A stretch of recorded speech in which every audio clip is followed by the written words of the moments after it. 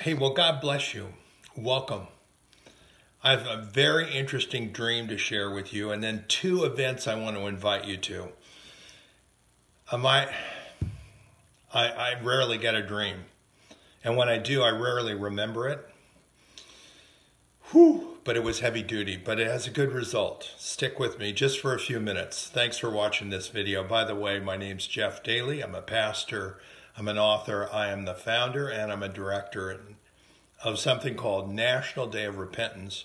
It is called everyone, including me, starting with me, to repentance because the Lord is coming home soon. He wants his children, his kids who believe in him, to repent and cleanse from all of our old stuff. We all have it. We all fall short of the glory of God, but he's with us to cleanse us. He wants us to be his bride. He's the soon coming bridegroom. Now let me tell you about this dream. I'm one of three stupid teenagers. We're wrestling, we're fighting, just like young kids do, probably having even something to drink, so we're even additionally stupid. And somehow we're so clueless about who God is. We're fighting over who's going to pull this first straw, so to speak. Who will be the one that will be chosen? And guess what? It's chosen for something really horrible. Chosen to be killed. That's how stupid it is. I mean, stick with me. There's a good result here. But we're stupid, we three of us.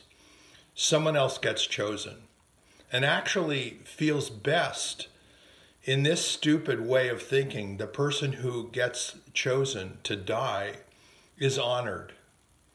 And I have to say, there may even be cultures like that today. That's the spirit of death, the Antichrist. Yeah, he wants us dead.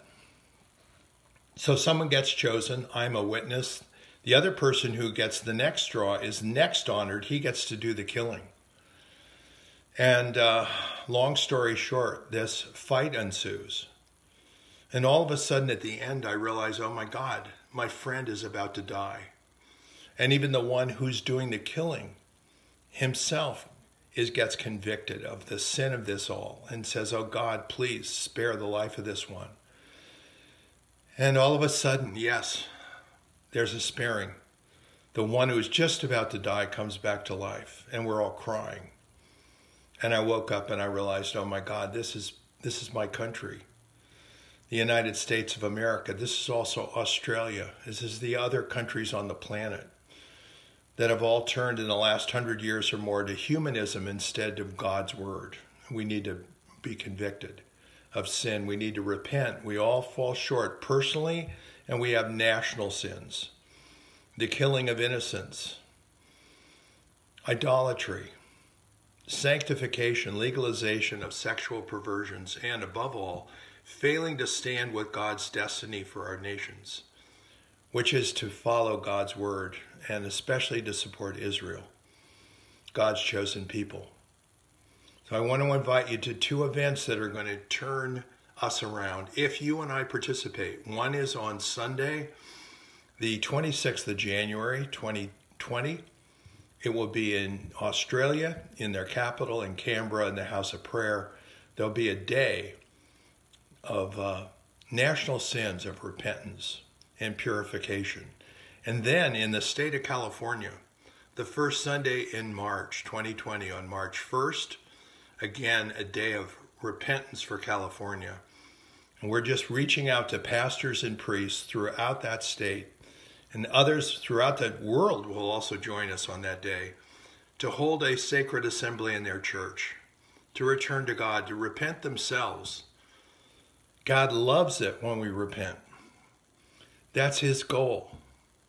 He wants us to be overcomers, Revelation 3:21. And he says, be zealous to repent. That's verse 19. And he's standing at the door knocking, wanting to come in and dine with us, to coach us, to mentor us, to get rid of the old strongholds, all now covered by his blood. So join me for these two key events. Whew. That dream was heavy duty, but in the end, God's mercy prevailed. Join us. God bless you.